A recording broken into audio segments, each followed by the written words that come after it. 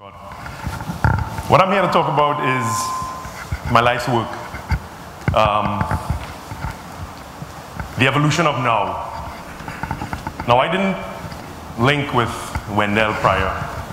I didn't know what he was going to talk about, but I was sitting there and I was listening to him, and I was thinking to myself, you know, the synergy. It was just amazing that he's talking about the change that you want to see, you have to try and be. And when we talk about the evolution of now and the process-driven human development, oftentimes we drift into the outcome mode, where we want to be, without recognizing that right in the here and now, we have multiple opportunities to evolve.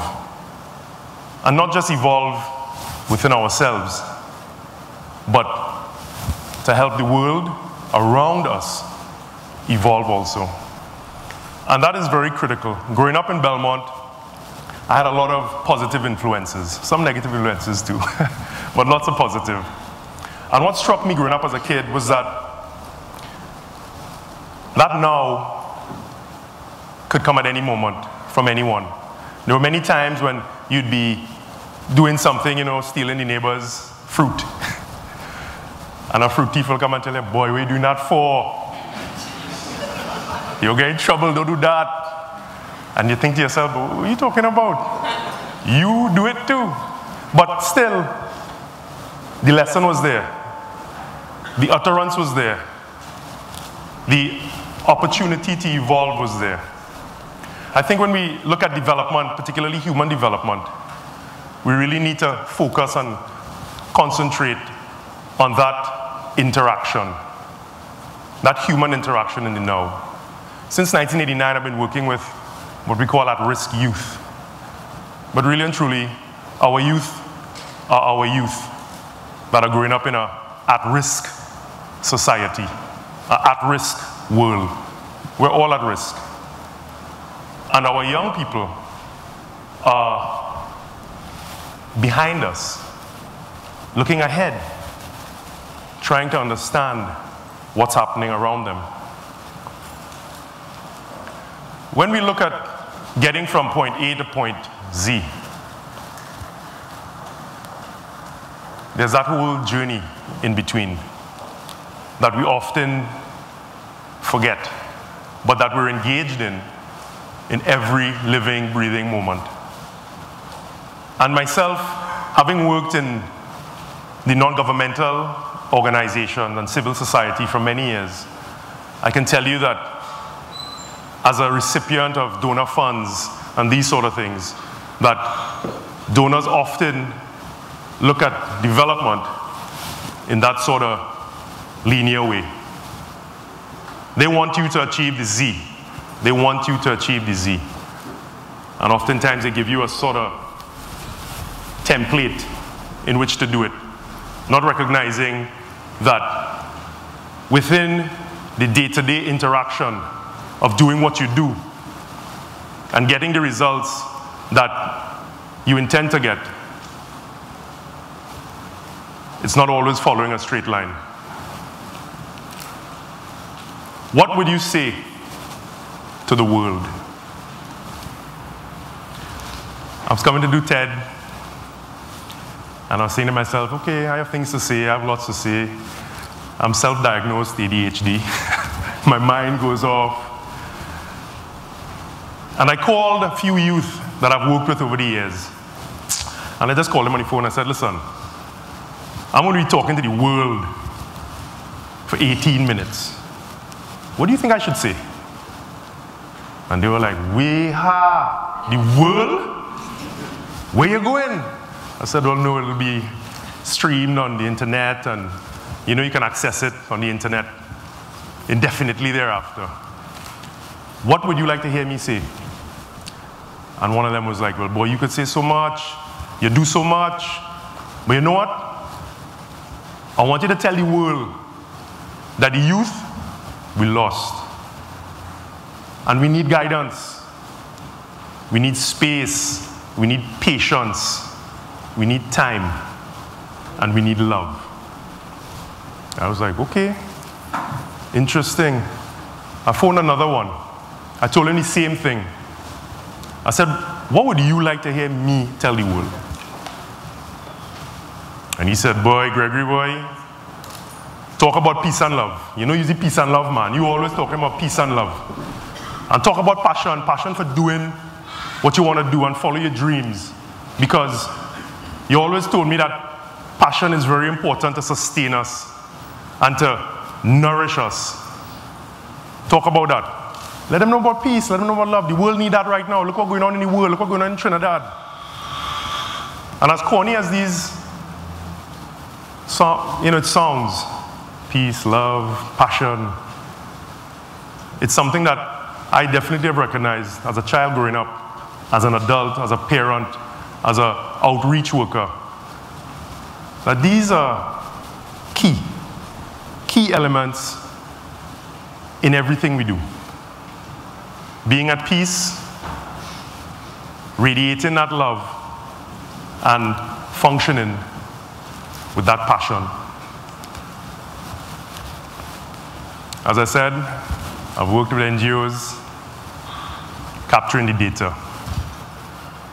Oftentimes, when I'm reading documents and talking about data, my wife wants to know, why y'all gotta do something now? You're on this committee, you're on that committee. And I said, well, babe, the data doesn't really suggest that. She said, data? Well, you know what's going on, X, Y, and Z. And the reality situation there too is that whereas data is important and we need to capture what we're doing, in the evolution of now, oftentimes I'll be interacting with a staff member, a young person, a community leader. And the interaction in the there and now is so rich. And you experience so many, what I'd call aha moments, eureka moments. It's like, how do you capture that? How do you quantify that exchange?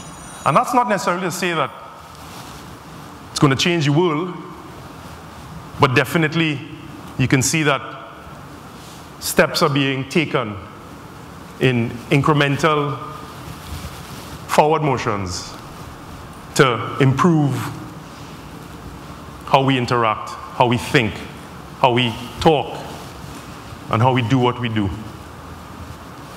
Oftentimes you have donor agencies that are focused on collecting a certain type of data. It could be numbers, because that's easy. Quantitative stuff. We want numbers, we want numbers, we want numbers.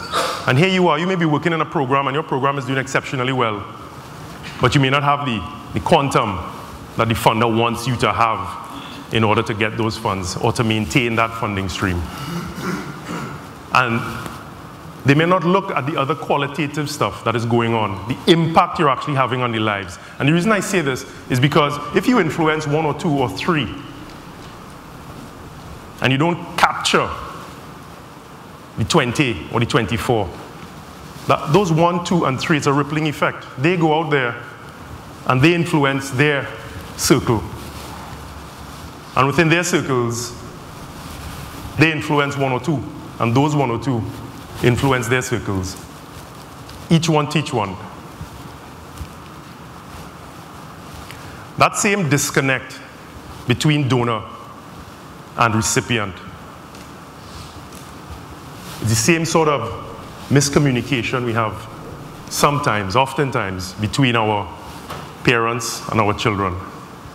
And the reason why I put that in there is because we have to recognize in the evolution of now, how we think, what we do, we should always be conscious in the fact that we want to add value, not only to ourselves, but to those around us. And when we're doing what we're doing, we need to really open ourselves to listening and to understanding. Because a parent has great intentions for their children, and children want to live up to those expectations. But oftentimes, there's a disconnect. Same too with donor agencies and recipient agencies. Donor agencies, they want to help. They have finances. They want to use it to do good things, to advance good things. But the persons on the ground who are doing the work, sometimes they're asked to fit into this framework, fit into that framework, and lose sight of what they do. I can tell you this because I've experienced it. And then you get caught up in the funding stream, getting the money, so that you can continue to do what you started out doing. But then what you started out doing, you kind of forget that, because now you're after something else. And when I talk about that development, I think the conversation has to shift away from what you do towards how you do what you do. Because it's in the how to do where we really capture the essence of that human interaction. Let me break it down. There are many programs worldwide, in the Brazilian favelas, in the slums in Caracas, Venezuela, right here in Trinidad and Tobago, in Calcutta, in Australia, where they're working with at-risk populations. And you know what? You take the end result of that evolution, of hard work, of passion, of toiling, and what we see at the end is the final product. And we take that final product and we hold that up as a best practice. And we say we're going to take this best practice and we're going to share this with the world. And it could be developing classical orchestras in low-income communities. But is it actually the classical orchestras? Is it the instruments? Is it the ensemble? Is it that whole concept that drives the change, that drives the evolution? Or is it the passion that that instructor brings to the process? Is it that love for music, that love for sharing their passion with others, that is really the best practice? Is that what we should package? Is that what we should emulate? I think so. Over the years, I've attended many international forums talking about change, talking about youth outreach, talking about community outreach.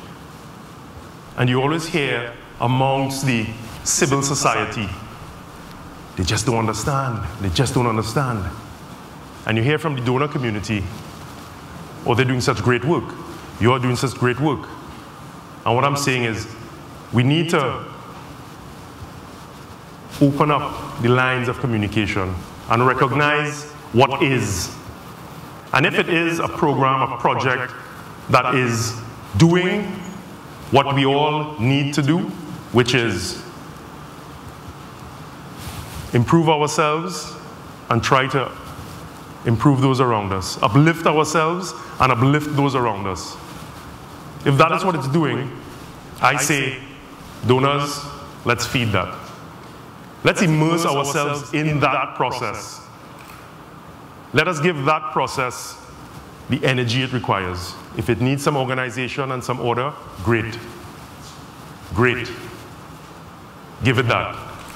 But don't take away from the spirit of the intent and the passion and the work. Don't take away from that, because that is the essence of the practice. Whoa, I went ahead of myself. So we'll skip that. This is the journey. The life journey. The real journey. It's about being at point A, striving to go to Z, but really and truly just digging the whole alphabet along the way. The B, the C, the D. We must not forget that. We must embrace that. We must recognize that we do have the power. We do have the power to influence now. As we leave here, we must, when our eyes are open, we must be awake.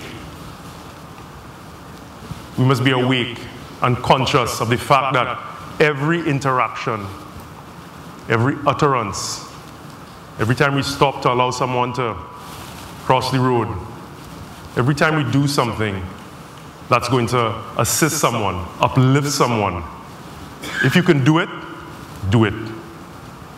Evolve in that moment. Evolve in that moment. Because that is what feeds us. That is what sustains us. And that is what we need to be focused on.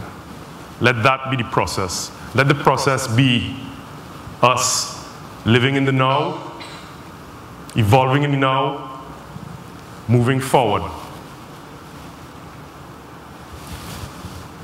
Peace, love, and possibilities. That's from a Three Canal song, actually. And it's something that's always in my head. Peace, love, and possibilities. Because with peace, inner peace, communal peace, family peace, you get that love. And with that love and that positive reinforcement, trust me, you get to realize possibilities. The possibilities are there. And I think that we all are evolving in the now. Evolving in the now. I want to thank you and keep it real.